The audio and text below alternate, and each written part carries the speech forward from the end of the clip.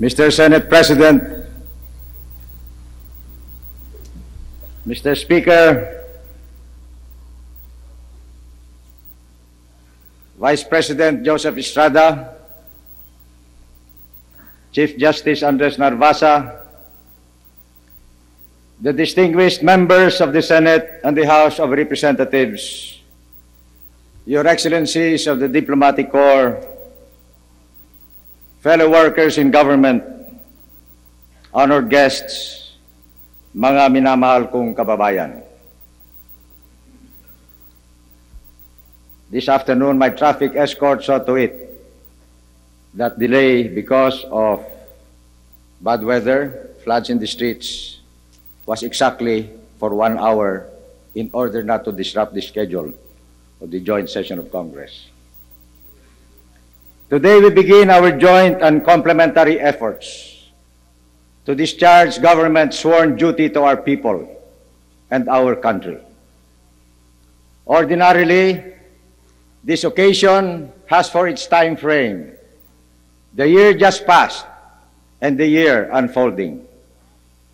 But for us, this gathering has a more transcendent meaning, for it also begins our terms of office, and that cannot but enlarge our horizon as we survey the state of the nation. I stand here to ask for the support of Congress and to offer my hand in a partnership of patriotism and progress between the executive and the legislative. Our Constitution specifies separate powers and responsibilities for Congress and the presidency as distinct and co-equal branches of government. Yet our charter also reminds us we are not rivals for power, but partners in serving the national interest.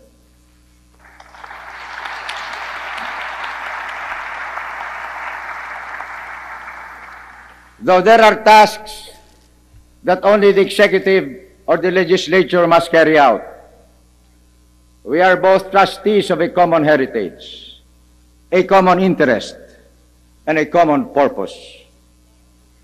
We stand on the threshold of destiny.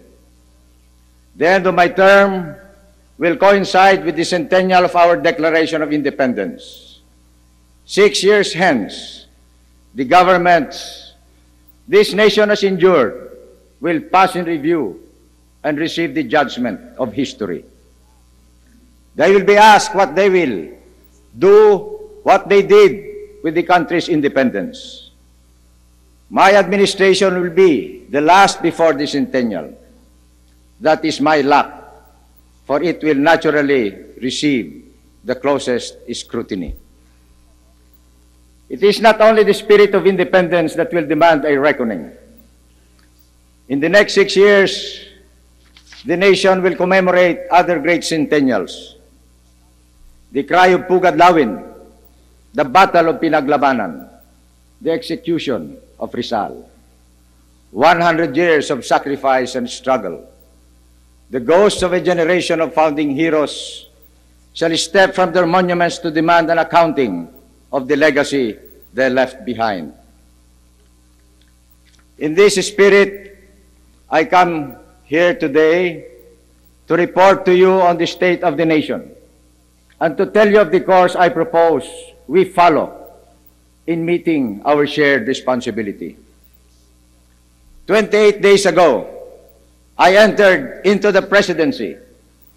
Since then, my principal object has been to know all that one can possibly know in that brief time of the problems facing the nation, the opportunities open to us, and the support we can count on from our people and from our friends in the world.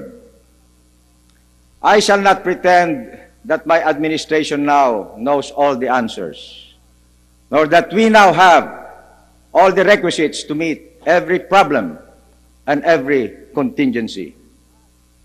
But this much is clear to me. Though our problems are grave, we are much better placed to address them than our predecessors were a year or so ago. The obstacles may shadow our labors. We have the crucial requisite for surmounting them, and that is the combined resolve of our people and their elected representatives to join together and face all problems and all dangers. I see our task not in terms of any specific problem, but in the light of the purposes of union enshrined in the preamble to our Constitution: to build a just and humane society and establish a government that shall embody our ideals and aspirations, promote the common good, conserve and develop our patrimony, and secure to ourselves and our posterity the blessings of independence and democracy under the rule of law and a regime of truth, justice, freedom, love, equality, and peace. Some of these hopes have attained a measure of fulfillment under the past administration and the last Congress. Certainly, we are today a nation confirmed in our constitutional democracy, strengthened by the trials we have weathered. Considerable stability has been attained in the economy as efforts at stabilization, restructuring, and reform over the last 6 years have borne fruit. But our people still live under the weight of many problems. The indicators of national life tell us just how heavy is this burden. The top 20% of Filipino families receives 50% of our country's total household income. The lowest 20% receives only 5%. At least 5.8 million families, over half of all our households, do not earn enough to meet their basic needs. In 1991, some 2.3 million of our workers were jobless, and 7.6 million of those who had jobs were working less than 40 hours a week. Meanwhile, 860,000 young people join the labor force every year. These severities of economic life translate into great problems in politics and social life. Today, we are one of a few countries burdened with the combined weight of communist insurgency and other rebellions. Crime makes our streets unsafe and threatens our citizens in their homes.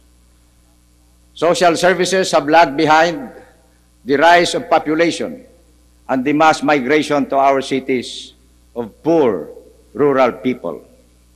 Neighborhoods are deteriorating and too many families are without adequate housing. Our education and health services are under unbearable strain. And every day that we delay meeting these problems, they grow more intractable. The test is whether we can act with dispatch to answer these challenges, not tomorrow, but today. Peace and security are the first urgent problem. For as long as instability and uncertainty characterize our common life, we shall not make any headway. This is why in my inaugural address, I immediately raised the issue of amnesty to enable rebels to re-enter civil society as law-abiding citizens. Our goal must be to attain a just, comprehensive, peaceful, and lasting resolution of the internal armed conflict that has cost the nation and our people so dearly. This effort must go hand in hand with the thrust of my government to institute basic reforms to root out the causes of rebellion. After lengthy consultations within the government and the private sector, I am now prepared to take the following steps. First, I am submitting to Congress today an amnesty proclamation that will cover some 4,500 former rebels, 2,100 former members of the CPP-NPA, and 2,400 former members of the MNLF who have already applied for amnesty under Executive Order 350 promulgated on March 13th, 1989, as well as those who may still wish to apply for amnesty under this executive order. I ask for immediate congressional concurrence. This grant of amnesty is the initial step in a comprehensive peace and unification process that shall address the problem of bringing back all other rebels to the fold of the law. I therefore invite both chambers of Congress to join the executive in constituting a National Unification Commission that will include representatives of the private sector. This commission will undertake extensive consultations with concerned sectors of society, including rebel groups, in order to formulate a viable amnesty program and the process that will lead to a just, comprehensive, and lasting peace.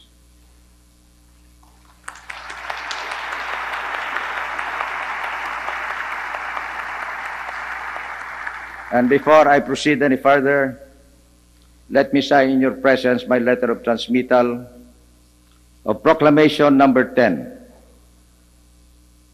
to the Honorable Senate President and to the Honorable Speaker of the House, as follows.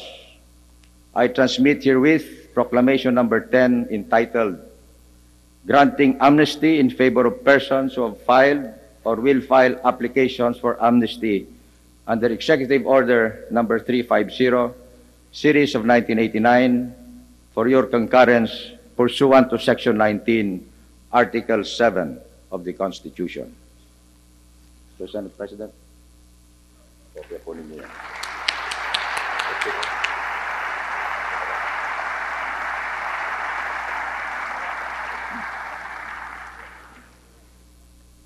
The committee must submit its findings and recommendations within 90 days. I have also directed the Secretaries of Justice, Defense, and Interior and Local Government to review the cases of so-called rebels under detention or serving sentence and to recommend as soon as possible who can be released through administrative action, granted executive clemency, or recommended for release under bail, with the end in view of further creating a favorable climate for national unity.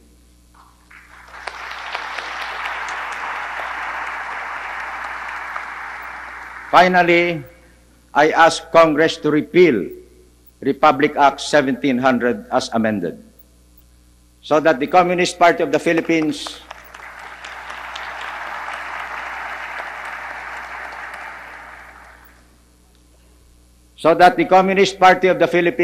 and similar organizations will no longer be outlawed, but allowed to compete freely, openly, and peacefully in the political, economic, and social arena instead of their following the path of the armed struggle.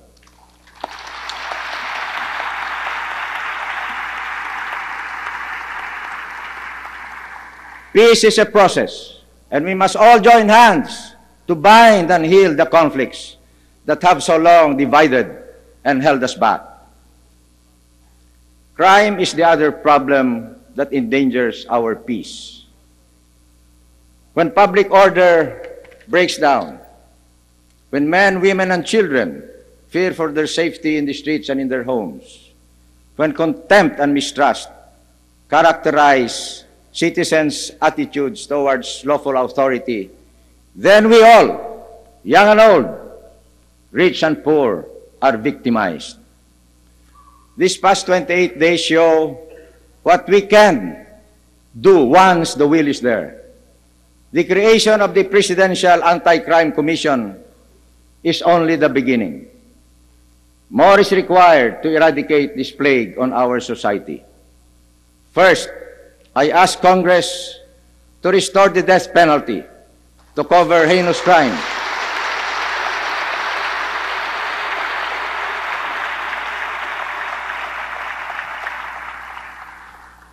I ask Congress to restore the death penalty to cover heinous crimes, which of late have enjoyed a resurgence, encouraged, no doubt, by the weakness of our deterrents. Second, let us deal decisively with these scalawags in uniform by doubling the penalties for law enforcers and military personnel who commit criminal acts.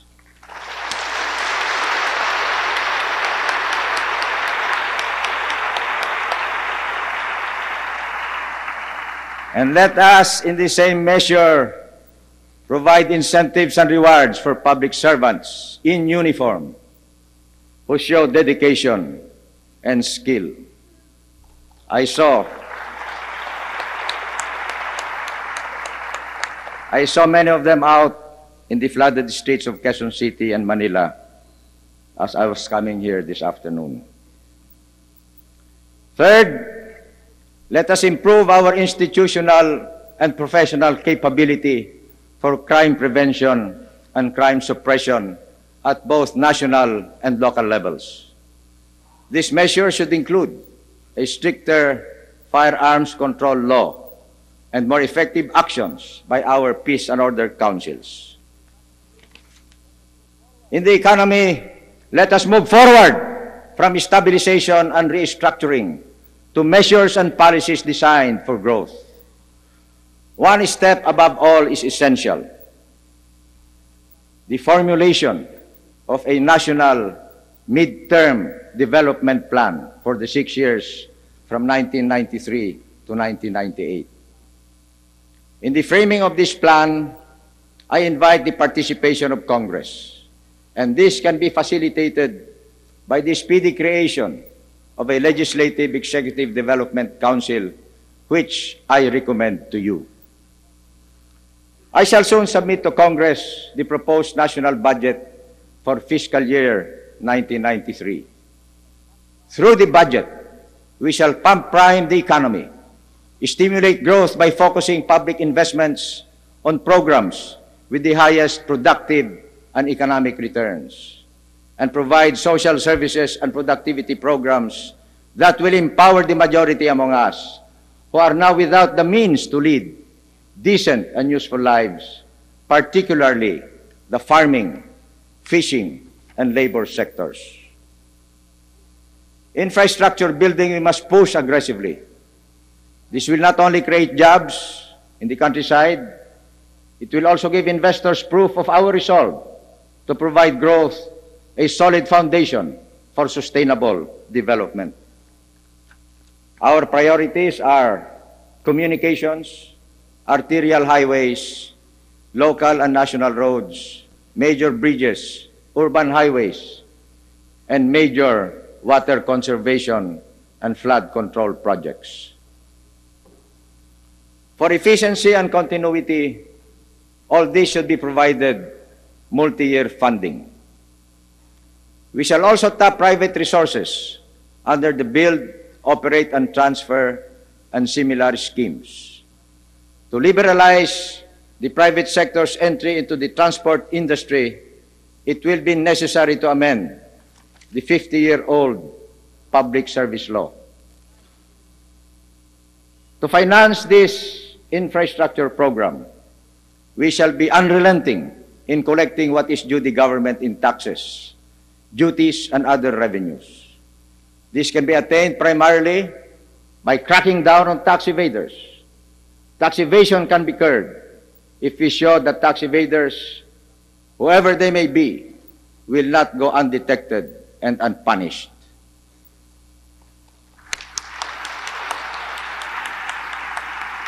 But let me also tell you that now we cannot make do with our present revenue base. Development has a price that must be paid. And we shall submit to you a set of revenue proposals that will enable us to pay this price equitably. On debt management, we are adopting a growth-oriented strategy to contain our obligatory burden of debt servicing. I assure you, we shall also be much more assertive in negotiating with our creditors to gain better terms.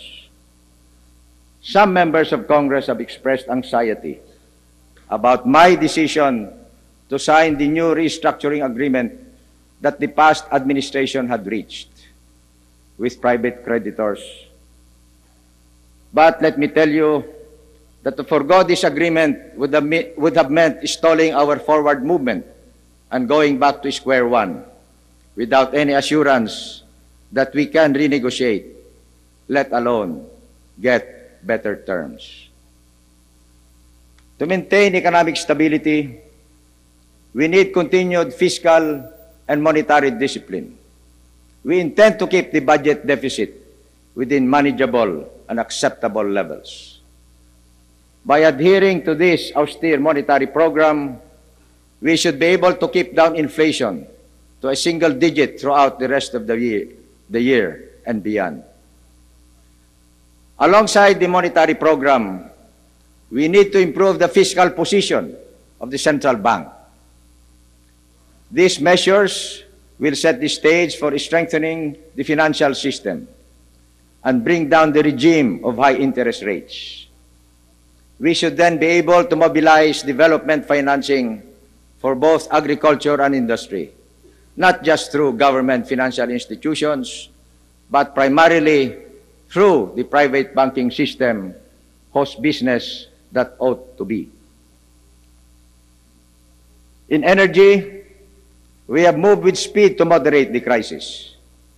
But a new Department of Energy is still imperative to make sure our experience of long brownouts during the past several months is never repeated and our long-term energy needs are met. This new department will plan, implement, coordinate, and supervise all policies and programs on energy.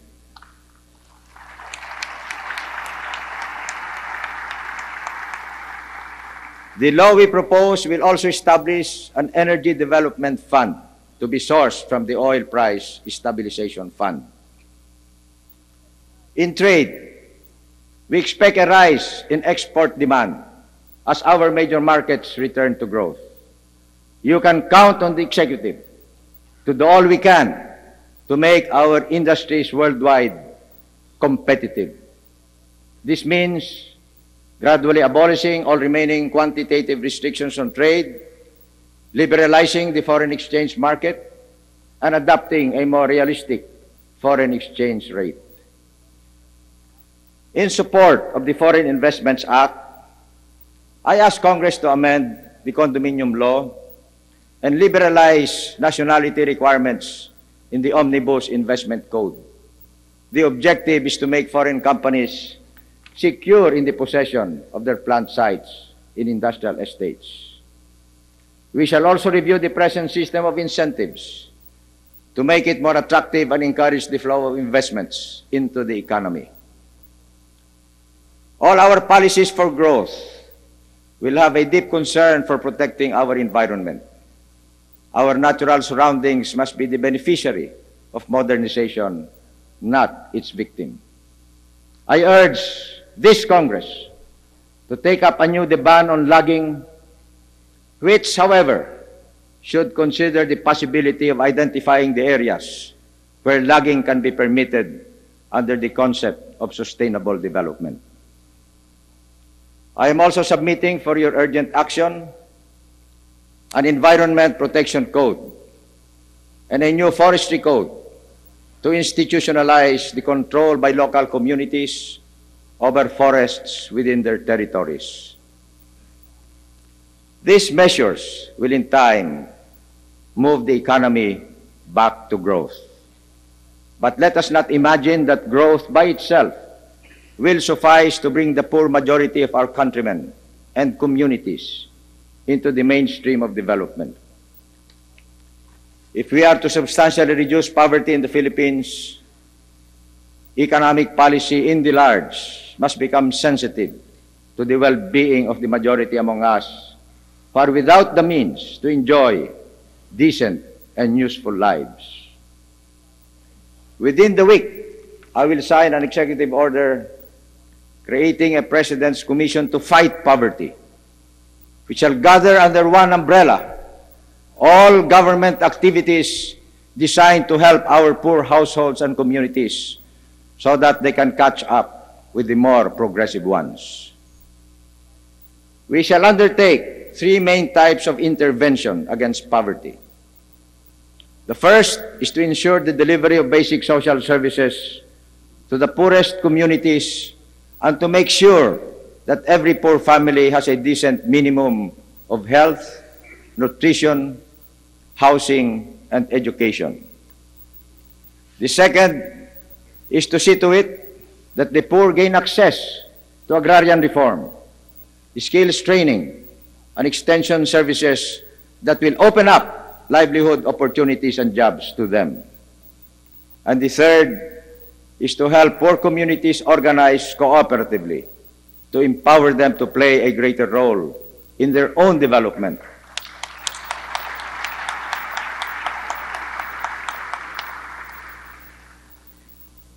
And to make their voices heard in the making of public policy. We must, in sum, depart from the trickle-down policies of the past, which had only left our poor farmer and our other poor communities behind, and move into a policy of positive discrimination to lift them up and equip them with the humanities of life.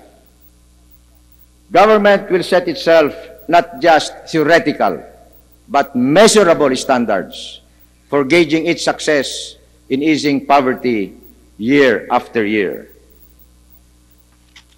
To act in this way for our poor is to assert the timeless principle that if we are to develop, we must invest in people. For our nation can rise only to the level of our people's competence. The most profitable human investment is in basic education. I urge Congress to pass a bill on elementary education for the purpose of ensuring universal and higher quality elementary education to the end that every Filipino child has access to a quality public elementary school.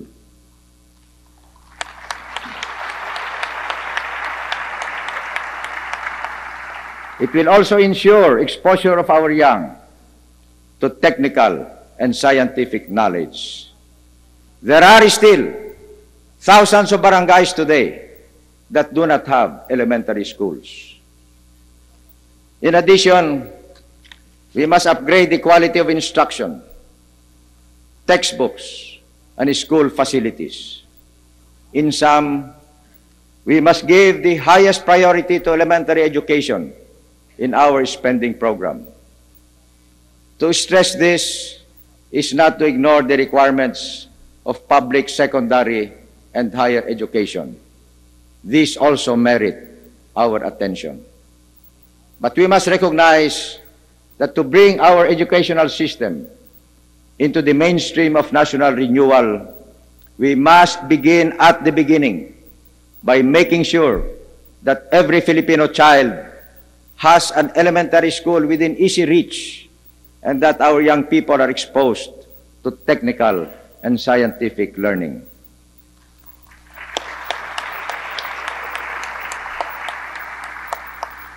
We have to learn to talk of growth, not in terms of statistics, but in terms of people. In the child we save from hunger and raise to knowledge. In the citizen we raise to a life of dignity and well-being. In the woman we raise to her true place in our society.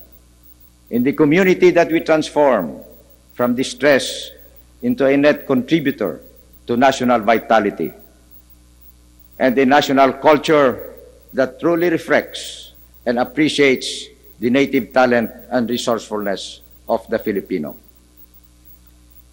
It has become a cliche, but it is nonetheless true Real development has a human face.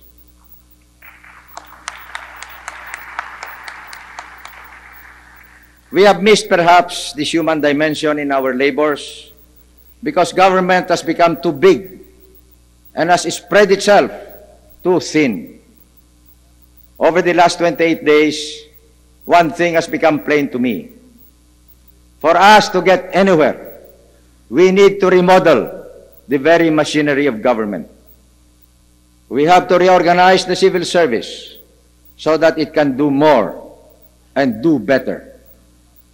We must rationalize the public corporate sector by privatizing those of its operations which are better undertaken by private enterprise.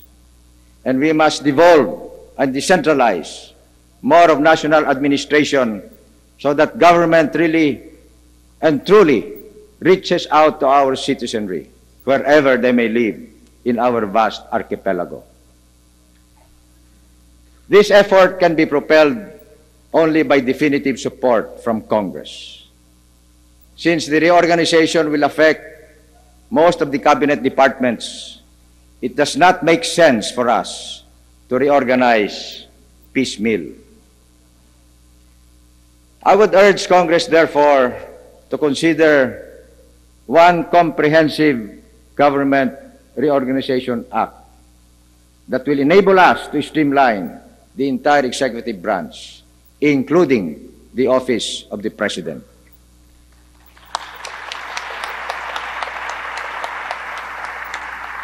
Our goal here is to promote speed in decision-making and action, which yields quality results, and to increase effectiveness and impact in government operations despite funding constraints. We envision the following as integral parts of this reorganization program. First, the implementation of the law on attrition. Second, the realignment of agency mandates by abolishing non-essential functions, including vacant positions. Third, integration of all attachés and offices abroad.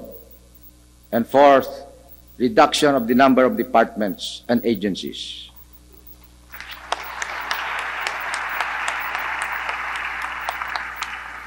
Some have mistakenly thought that this is a request for blanket authority for the President in reorganization. What we seek is a law that will fully enable us to reorganize the executive branch. Others fear that reorganization will result in massive layoffs. This is not envisioned at all. The only ones who have to fear displacement are the 1530 employees. And all those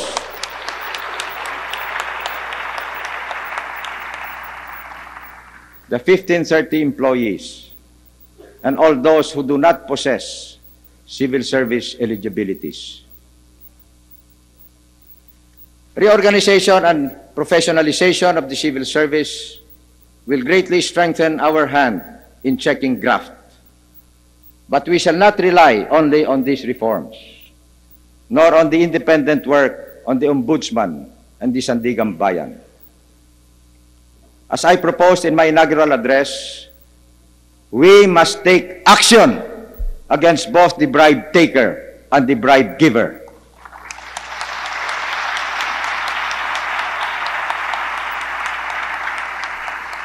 Surely, we must be more aggressive against those who pay grease money to facilitate transactions with government. And we will provide the Ombudsman all the assistance in carrying out a successful campaign against graft and corruption.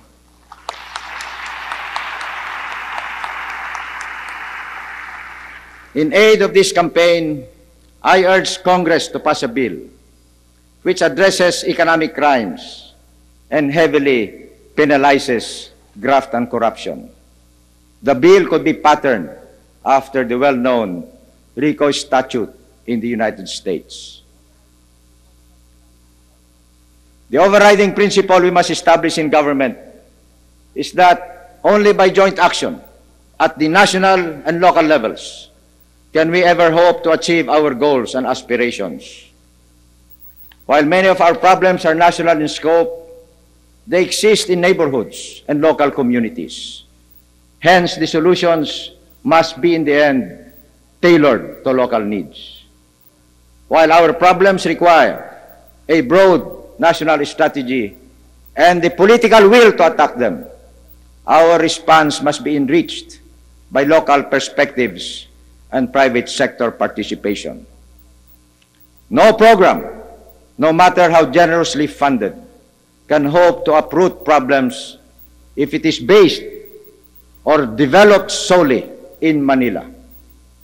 It must be founded on the life and experience of our local communities and enhanced by private sector involvement. This is why we must move with dispatch. This is why I have established extension offices of the presidency in the Visayas and Mindanao. We must translate into reality the principles embodied in the landmark Local Government Code of 1991. Precisely because decentralization departs drastically from tradition, we must nurture the process of change to ensure our local governments are empowered to cope, not just by law, but by our aid and intervention in Congress and the executive. Finally, I want to endorse in the strongest terms the passage of an act strengthening the Metro Manila Authority. To live in Metro Manila today is literally a punishment. To exist with garbage, smog, traffic congestion, floods, and substandard public services. The atomized jurisdictions in the metropolis cannot deal with problems that are collective in nature. The only answer is a metropolitan administration that will deliver basic services effectively to all of Metro Manila. And it should be an administration headed by an appointed Metro Manila governor. No one should fear by such title the emergence of a new political personality who will dwarf elected Metro officials. His will be strictly a service-oriented office, non-elective, and fully subject to recall by the test of effectiveness. In foreign relations, we must chart our course in the world and an Asia-Pacific region much changed by recent events.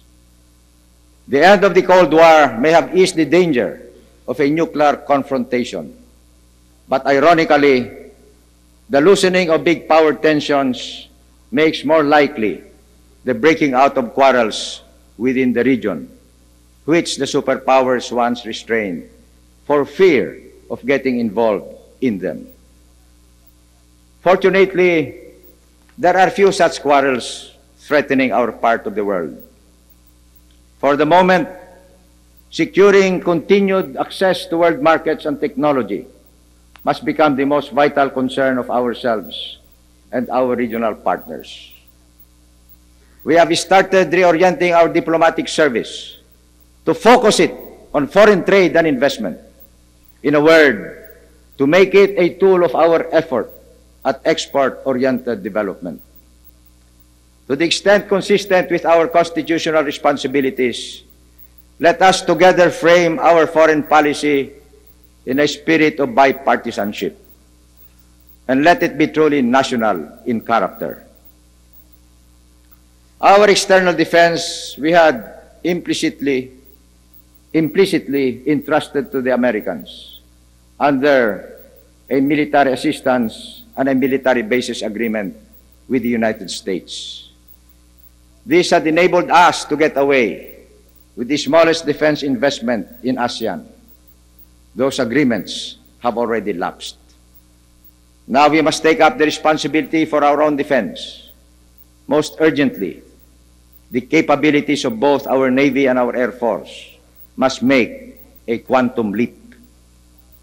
And we shall have to accelerate our entire self-reliance program for the armed forces. Fortunately, this program will have beneficial side effects that are more than just military, in the transfer of technology, in job generation, and even in the potential export of defense products.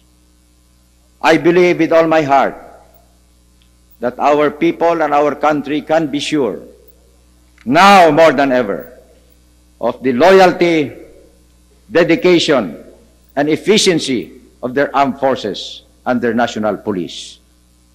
Let us give our soldiers and policemen the support they deserve.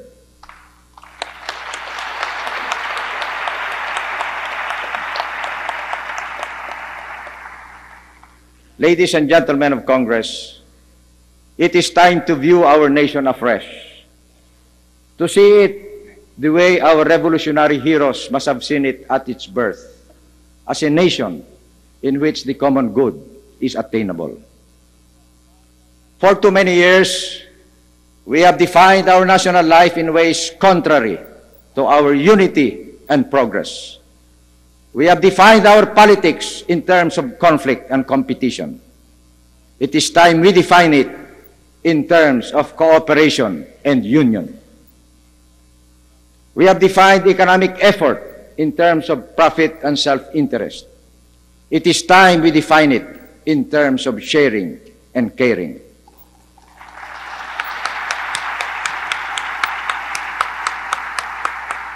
We have defined our culture in terms of jealous provincialism. It is time we define it in terms of pride and linkage, taking what we can from the best of others and giving what we can of our best to them.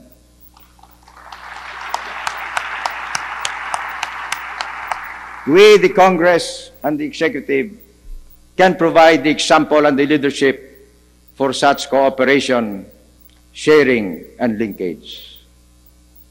You and I can act separately and achieve very, very little.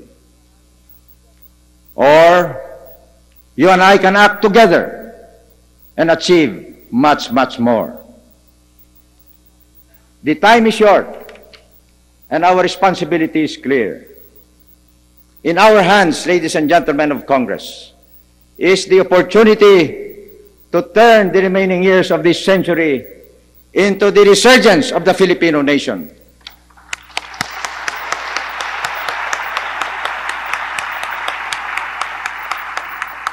We have it in our power to achieve this goal. We also have it in our power to lose this chance and condemn our country to continued decline and failure. I know we shall not fail. I know that we shall do all we can, severally and together, to make our stewardship of government a good one for our people and our country. The need is here. The need is now. Let us not allow our troubles to disperse our men and women all over the world to be the housemaids and janitors of more fortunate peoples. Let our problems rather bind us together in one concerted action to banish the sorrows of the past, confront the difficulties of the present, and redeem the promise of the future.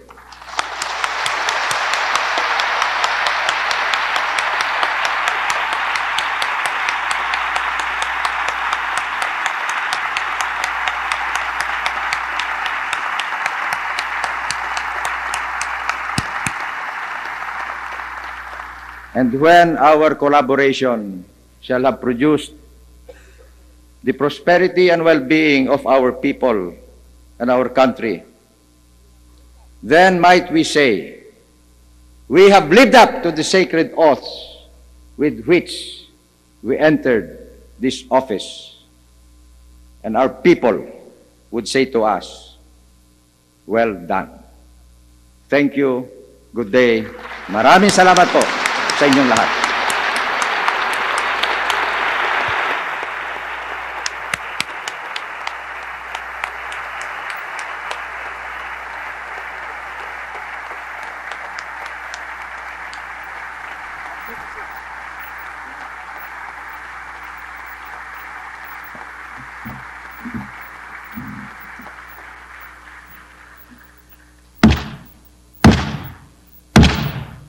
On the part of the Senate, the joint session is hereby adjourned.